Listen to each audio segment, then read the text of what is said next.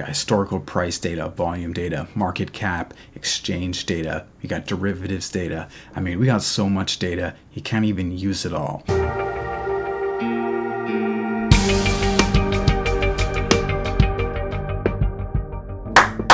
Finance family, it's the other brother Adam, Getbags, and I'm here with a banger. We're going to be getting crypto fundamental and technical data from the CoinGecko API in Python, and we're going to be using the PyCoinGecko library to take care of that.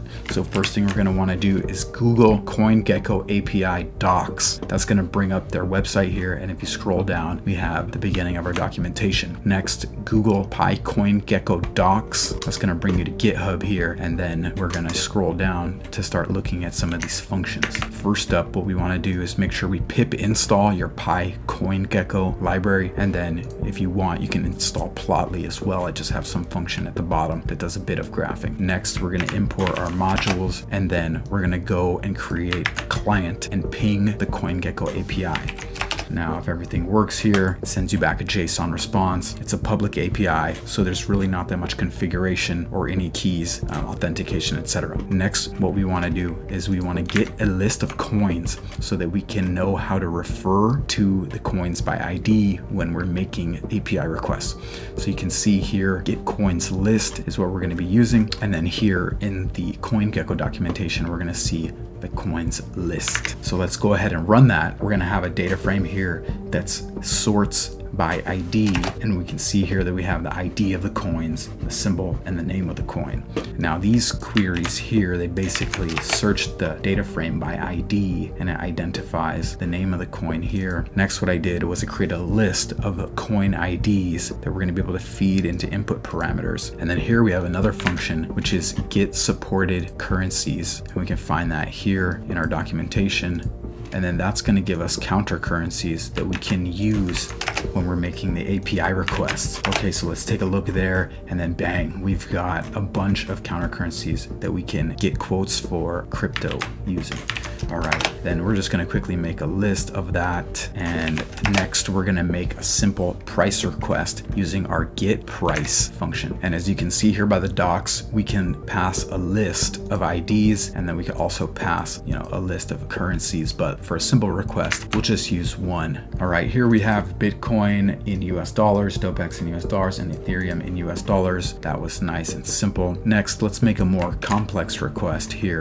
And we're going to pass in some additional parameters. We're going to pass a list of coins, a list of counter currencies, and then include a couple of other parameters. All right, that was a bit messy, but you can see here we have Bitcoin. It's quoted in US dollars, in euros, and in link. And then we have Getbags here in US dollars, euros, and links as well. So if you include a list of coins, it'll return back a list of coins. And then if you include a list of counter currencies, it'll provide all the counter currencies there. All right, next function we have here is our get asset platforms. We're going to put that all into a data frame. We're going to go ahead and sort by ID, and then we can see in the docs here, this is our get asset platform. And then let's go ahead and take a look at what that looks like. And basically in our name column here, that returns back to us a bunch of asset platforms: BNB Smart Chain, Avalanche, Arbitrum, Ethereum, and a bunch of other asset platforms. All right, up next we have get token price here, and essentially we're just getting the AVAX token price using a contract address from the Binance Smart Chain.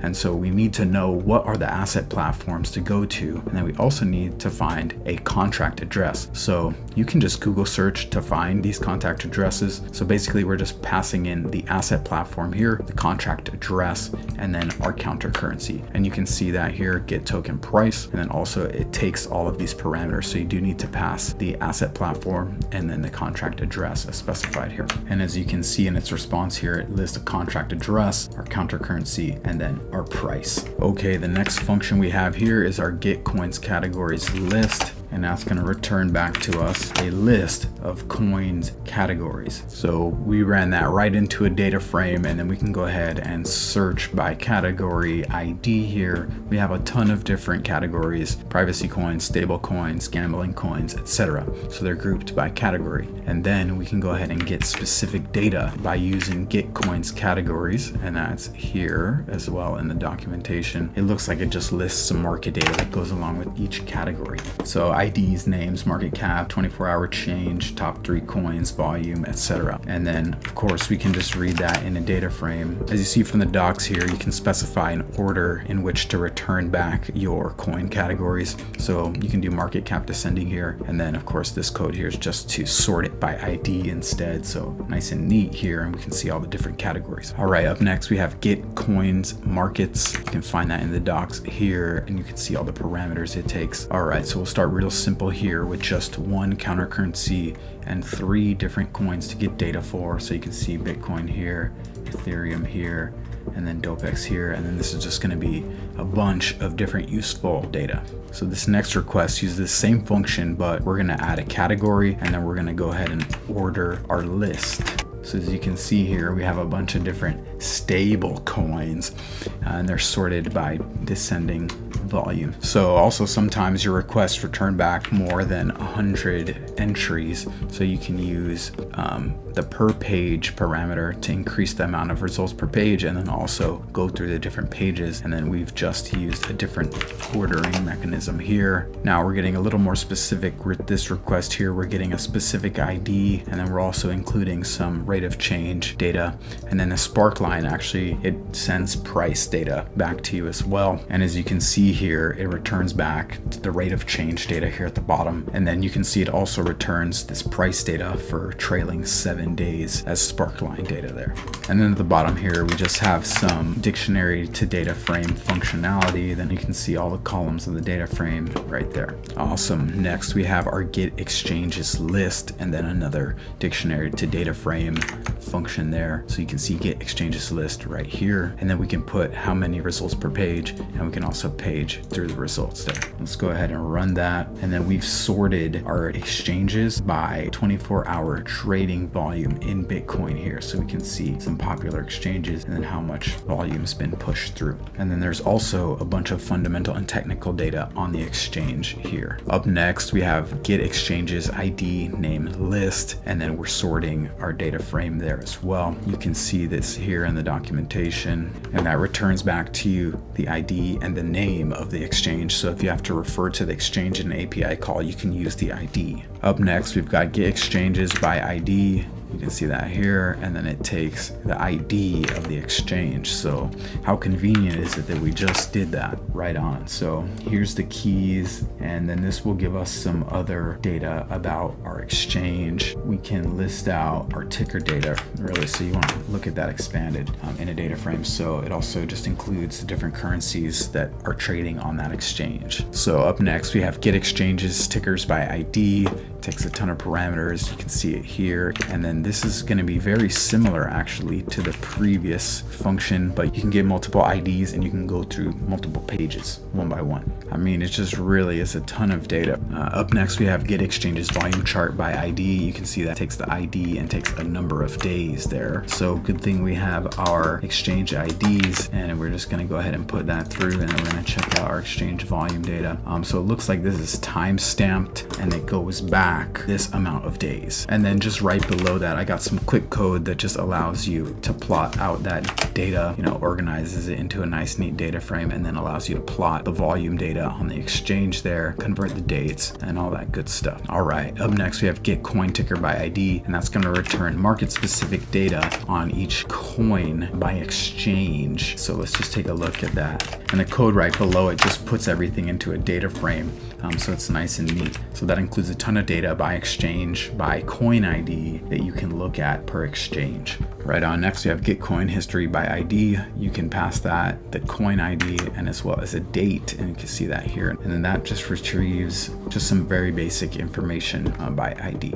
And next we want to take a look at get coin market chart by ID, and we can find that here. So as you can see there, it returns a ton of price, market, and volume data by coin ID. And what you need to know, the granularity of the date is determined by how long the request is. So to get hourly data, you want to use 90 days or less. To get 5-minute data, you want to use, I guess, less than 1 day. So they have the granularity details right here in the documentation. Anything above 90 days is going to be daily data. All right, next is the Gitcoin market chart range by ID. You can see that here, very similar input parameters. Instead, this time you can input a from and a to in the form of a timestamp, and then it'll return a range of technical data rather than just a trailing technical data. And as you can see, the columns are the same as the Gitcoin market chart by ID. And then I've got some code below here that just formats everything and it makes a nice, neat little chart. All right, up next we got Gitcoin OHLC by ID. That's going to return back candlestick data for us by coin ID against our countercurrency with a specified date range. So you can see the function here in the docs, and then here's the granularity data. So if you want 30-minute candles, just use 1 to 2 days, and then if you want 4-hour candles, you just use below 30, and then you got 4-day candles for 31 days and beyond. And the code below here just reformats some of the data and then makes a plotly figure. And as you can see here, we have a super sweaty looking chart here from Plotly. And damn, that was super easy. And then one thing I noticed, which is kind of sus here when I was examining the data, is the close prices don't run into the next period open prices. In the docs, it says that this function is in beta, but kind of sus, not gonna lie. Up next, we have Gitcoin info from contract address by ID. You can see that here in the docs, and it's gonna take an asset platform ID and then a token contract address. So it looks like we've got AVAX on Binance Smart Chain again here. All right, so that looks like it returns just a ton of data here. Looks like it's got some technical data and some fundamental data, but of course that's gonna be contract address by asset platform. And then it looks like it returns ticker data here, and there's a lot of data inside of that tickers column. All right, up next we got Gitcoin market chart from contract address by ID, and it's going to return to us some historical market data. We got price, market cap, and volume. You can see it here in the documentation, and we're going to need some input parameters here. So we're going to put the asset platform in, we're going to put the contract address in, and then a counter currency, and then this is going to return to us the historical price, market cap, and volume data. And then you can just use similar code to this here to print that all out. But next I have the Gitcoin market chart range from contract address by ID. I know it's insane, right? So this is just using a range instead of a set look back period from the current time point. So we can run that all together, and that'll bring us up a nice little chart of AVAX there. All right, up next we have Git indexes here. Very straightforward. You can see that here, and that's going to list our market indexes there, and that's going to give you a limited amount of index data there, just name, ID, market, and last price. All right, up next we have the Git indexes list here, and then a dictionary to data frame, and you can see our Git indexes list here. And as you can see here, it returns back a ton of different indexes. I have them by name here. And then once you have all of that information, you can just come over to Get Indexes by Market ID and Index ID and return data back based on the Market ID and the Index ID. Awesome. Up next, we have Get Derivatives here. That's going to return back to us a data frame, and then below that I just have the list to data frame, and you can see here it has a ton of different columns on the different derivatives that are available. Next we want to take a look at Get Derivatives Exchanges, and then below that again list to data frame. There you can find this all here, and as you can see there, it gives you a ton of different data on each of the derivatives exchanges. So I did a little bit of cleanup here, and then I have our exchanges ordered by open interest, and of course if you have more open interest, you're likely to have higher volume on those exchanges. Awesome. Up next we have Get Derivatives Exchange List. You can find that here, and then basically that just gives us a whole bunch of different derivatives exchanges. So now we have Get Derivatives Exchanges by ID. We're going to pass in the derivatives exchange ID here, and then that's going to print out all of this data about the exchange. Then you can change the parameters just a bit to include all the ticker data for each of the derivatives exchanges. And then I put that data into a data frame, and you can kind of just go back through all the data there. As you can see, there's a ton of columns here. Up next, we got the Get Exchange Rates, and then of course we're just putting that into a data frame. You can find that in the docs. So as you can see from the data frame format, all the columns are listed by ID essentially, and then it's all relative to one BTC. So up next we have get search trending. You can see that here in the docs, and it returns back to you the top trending coins here by, I guess, search volume on CoinGecko. So really nothing crazy going on in trending coins, but if you think about how price is correlated to Google search volumes, that could be useful for some analysis. So next we have the get global function here, which gets you global data across CoinGecko. So you can see the columns here. Next we have get global DeFi data here. Very small data packet gets sent back. And then lastly we have get companies public treasury by coin. Pretty interesting stuff here. It shows all the public companies who are holding Bitcoin. Probably not all of them, but at least gives you some of these larger ones. And then also same thing with Ethereum here. You can see who's holding. So obviously more companies, are holding, right? They have all these public mining companies that aren't listed here that are holding Ethereum. So just a little bit of interesting stuff. So there's been a whole lot of data going on. We got historical price data, volume data, market cap, exchange data. We got derivatives data. I mean, we got so much data, you can't even use it all. I hope that was useful for you, fam. Be safe out here in these markets. This is all gonna be posted on the GitHub. If you wanna support me, you can buy me a coffee, leave me a like and a comment. Let me know what you think. Fam, you have my blessing. Let's go get these bags.